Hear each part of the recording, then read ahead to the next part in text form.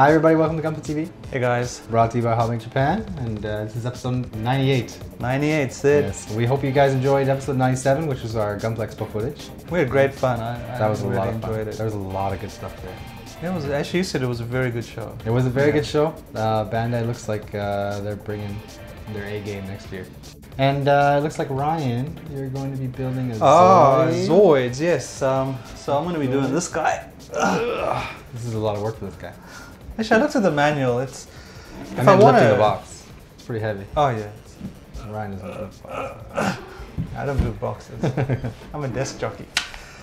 Yeah, so we had to to do the Raven custom. Yeah. We had a Facebook poll. Yeah.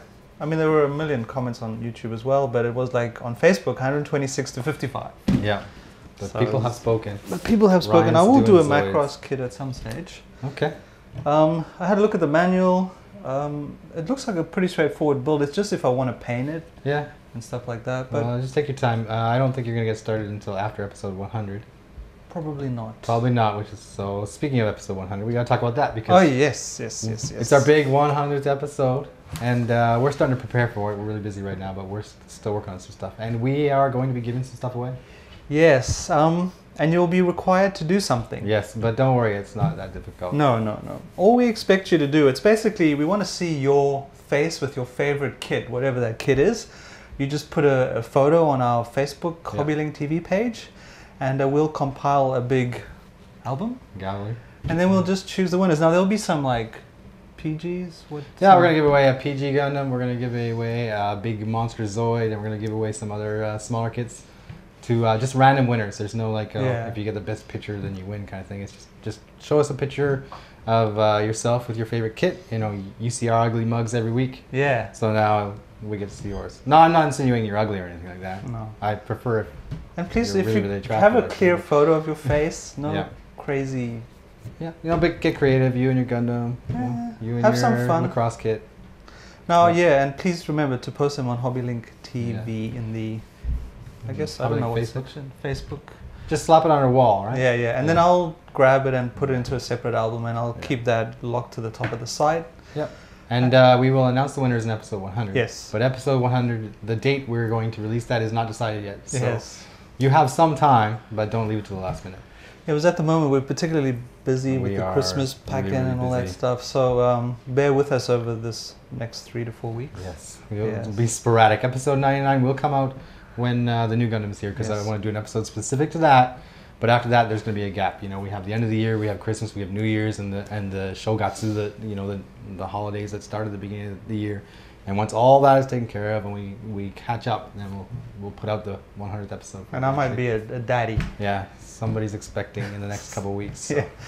So that's episode 100 live birth of my child. Yeah, that'll be cool. That's some million views right there. There, all right. Okay, so has everybody got that? And you and yourself with your kit. In the description under the video and on our blog, there'll be more about the competition, so you can check out that. And we will show the kits that we will be giving away next episode at least, because I'm waiting for a couple things to show up. Sweet. Okay, so speaking of showing kits, the RG Zeta came out. It came into our warehouse the same day we were at the expo. Yes. So I didn't get to show it then, so I'm going to show it today. With the Zeta, of course it's a real grade, and you're going to get the this frame, a real grade frame, and it's actually quite a bit different than all the previous real grades.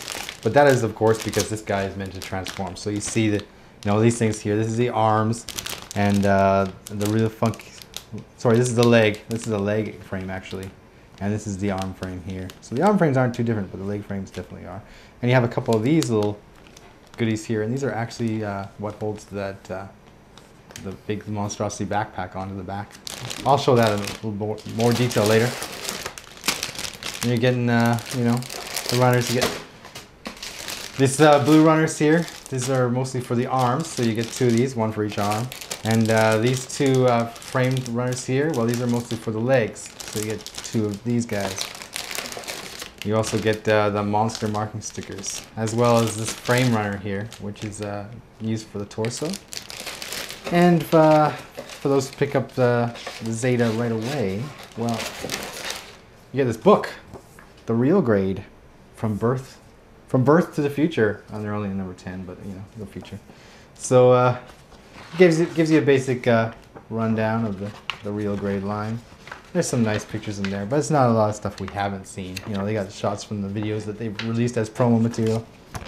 Yeah, a little explanation about the RG. And at the very end there, they show you the line art for, where am I? A line art for, this guy, the Destiny, which is going to be number 11. And we showed that at the show, actually. They had that poster, so you can see. We got a design, we got the new real grade, we already know which it is. And now the Zeta, it's different, as we mentioned, from the other RGs, simply because it transforms. And I want to talk a little bit about the transformation, because I've actually gone through it. I've got my Zeta in its Wave Rider mode. And we're going to talk a little bit. I'll actually put it back into its mobile suit form if I can, while I talk a little bit about it. And you can see that, these guns, they just kind of snap on here. And then this thing actually can fold in and out. And yeah, it took a little bit, I can't lie. One thing that I did find is that difficult is that these the wings here, the side armor, is actually supposed to plug into the shield. But to get that, it takes a little bit of work, because the only thing holding these on, sorry guys, are parts of that really funky movable frame. And you have to like move these things out of the way and then move them back. So I'll show you this if you can get a close-up shot here now. When you do a master grade and you start using these frame pieces that transform, the pieces are hard for the most part. They're hard plastic, and because of how the master grade is designed, there's not a lot of flex. So when you put things in the proper place, they feel very solid. But with the real grade, it's that flexible frame that features lots of joints molded into it. And when you start moving it around, trying to get it in the right spot, you feel this resistance. It's kind of, this tensile strength of it is different. It tends to bounce back at you. So you have to be very careful when you push it around, because these are still prone to stress and breaking. But I find the easiest thing to do is just to take them off until later. And you can see that they are actually, this little ball joint in here is actually what allows you to spin them around. But it's easiest just to take them off when you're doing the transformation, and then worry about them later. Because if you do stress and break these frame parts, Bandai has a parts replacement service, but any real grade frame, if you break a piece of that funky frame, you have to order the entire runner to get a replacement part. So please be careful when you're playing around with it. That's what I had in mind the entire time. So as you can see, this is the Zeta here, and it looks kind of similar to, I think, the Rezel in its transformation, with the way the head drops in the center of the torso here. But with these side armor pieces and how they connect here, they're more often than not kind of in the way. But fortunately, you can kind of take them off and come back to them later. Let's put them here. Take this guy off too. We'll worry about all that stuff later. So, pull these arms back. Come on. There he is. And if you can see this funky little joint here, you actually have to move it in several different directions to get it right back into its proper spot. Luckily for me, I've played around with this a bit and kind of know where it's supposed to go. For the people who have not done this yet, you got to be careful. And I just broke the arm off. All right, sweet. Well, when I was, this is actually one thing I wanted to mention. When I was building this, and it said you had to tuck the arms in, and I folded the arms in like so, like I thought I had them. And then when I had to put this part around it to push it into the center, this always felt like it was in the way. Like I couldn't get it closed. So I was pushing it down, pushing it down, pushing it down. And then I finally got click. I got it to click into place. And I was like, I hope that arm is okay. Because I did see some stressing there around that joint. And I kept saying, oh, I hope that arm is okay. And of course, now that I come back and I go back, I notice that it's not okay. But, I can fix that easy enough. It's kind of similar to the very first real grade when they made the leg joint in the RX 782, and people would just bend the leg. Oh, I'm just going to bend the leg, but they would hold the wrong part as they bent the leg, and that little sliding piston inside, it would break.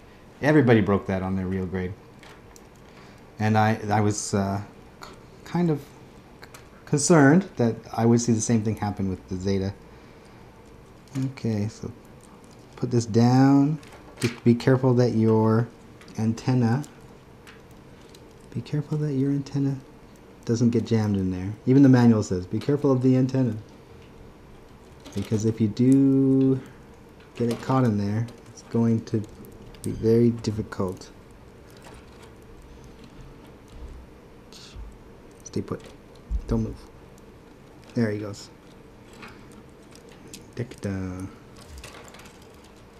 And once that this is over the top, then you can push the torso back up. So let's get this back up here. The engineering is insane. Yeah, I mean, on the one hand, like I said, it's kind of odd because the frame is so flexible. You're worried about it, but at the same time, like the stuff it can do is pretty impressive.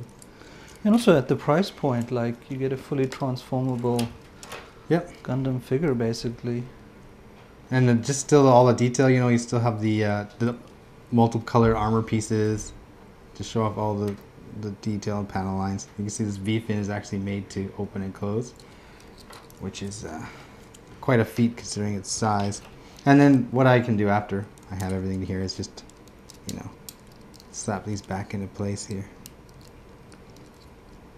Side armors and whatnot.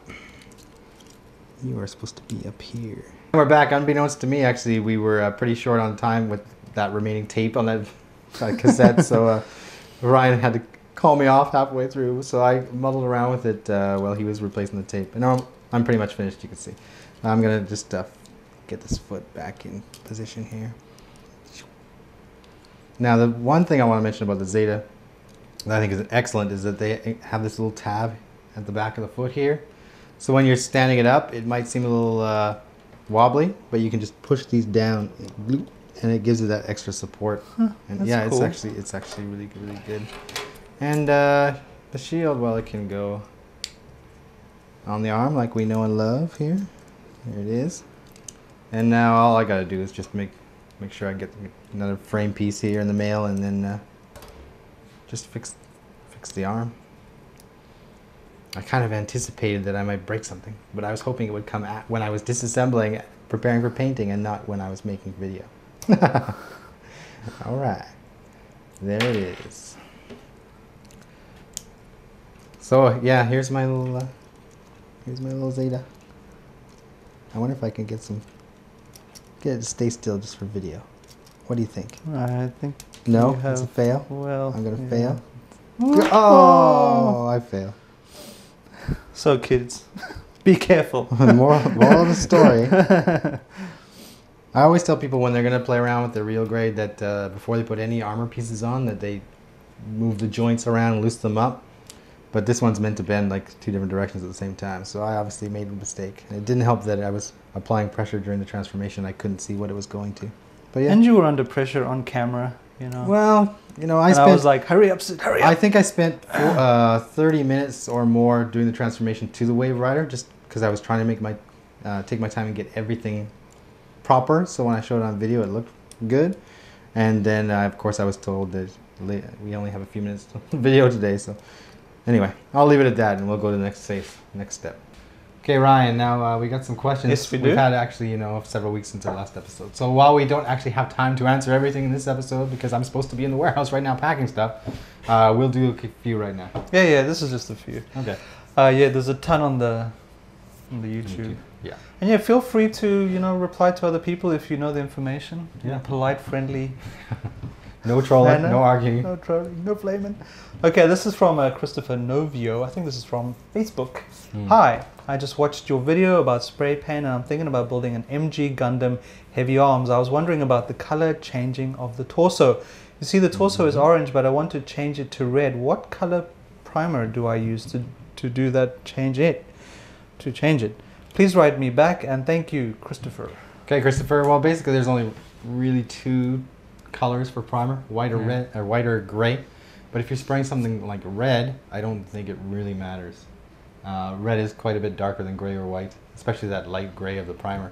You could go with either one, and I think the red would turn out no problem. Yeah. Yeah. Next, Ryan and Syd, I love watching your videos. I just subscribed to your channel not long ago. Sweet. I was wondering, how do you glue the headlight of the Aventador? I've built a few of Tamiya cars and keep on getting haze on the high headlight due to the cement. I also having trouble gluing the tail light as the paint is messed up by the cement. Hope I get a good tips from you. Recently I started to build Gundam and I need to ship my orders from your warehouse soon. I wish I can go to Japan and visit you guys. That's from ADX309. Yeah, if you want them by Christmas, you guys ship soon. Actually, I haven't yet to show my finished Aventador, but I know what he's talking about because I've also done the headlights. And I know the hazing he's talking about concerning the glue on the clear part because I've also experienced that.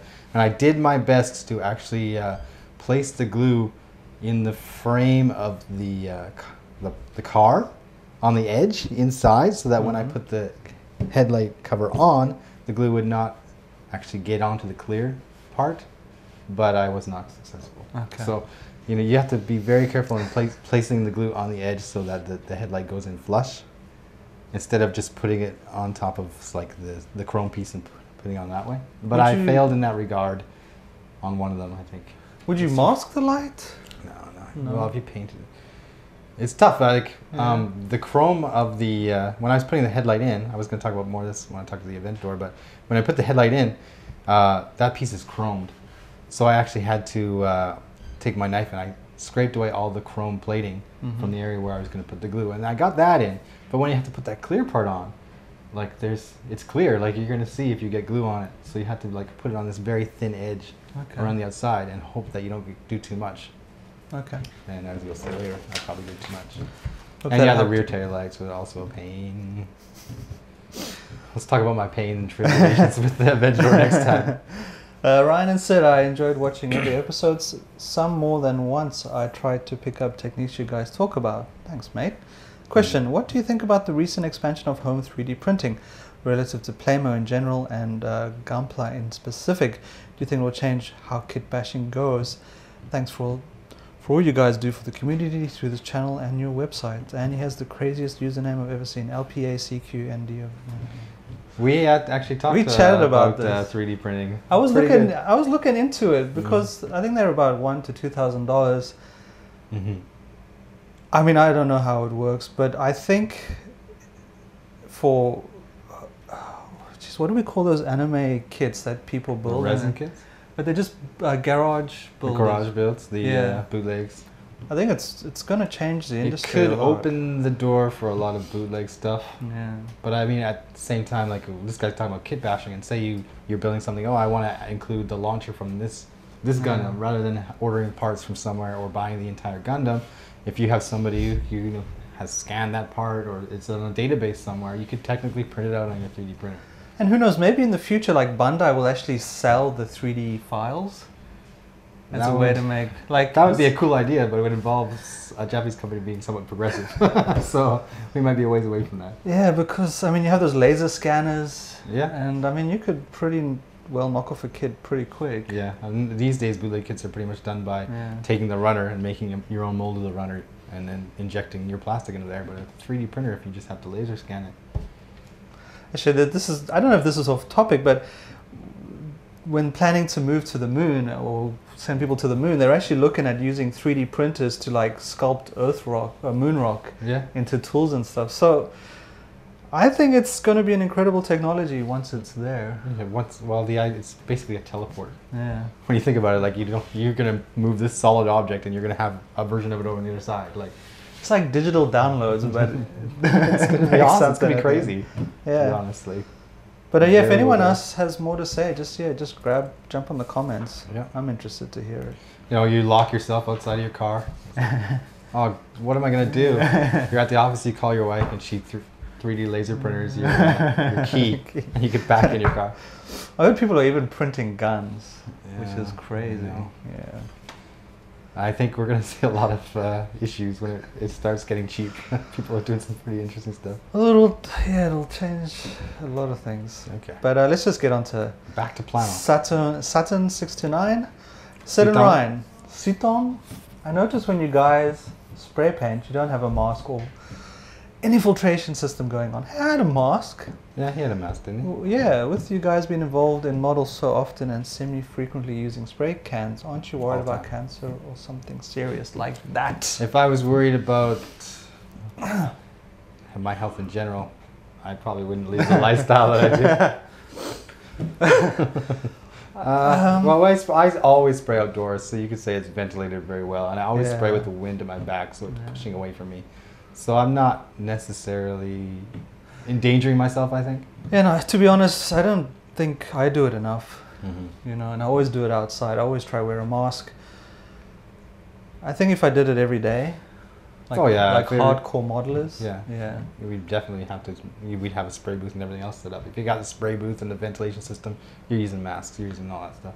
And Brian, he uses a booth, and he says it's so effective at sucking everything out. He doesn't even smell anything, and he's like 10 centimeters away. So, unless he's totally destroyed it. Sorry, from all those years of modeling, that guy's done.